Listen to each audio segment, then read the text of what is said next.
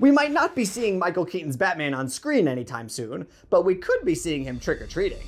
Find out what we mean today on CBR News. What's going on, everyone? Welcome to CBR News. I am Ryan PC Trimble. A Walmart Halloween costume might be giving us a sneak peek of a newly redesigned Michael Keaton Batman. The Epic Film Guys Twitter account were the first to post a shot of the costume.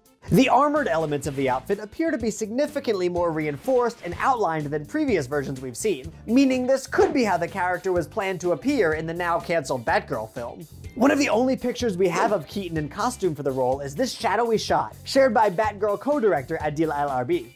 And while it's not a totally clear look, you can certainly see the similarities between the two. Keaton was set to reprise his Tim Burton-era take on the character in the new film, well, till Warner Brothers unceremoniously shelved the $70 million plus movie. He is, however, still expected to return in 2023's The Flash, assuming that film also doesn't get canceled.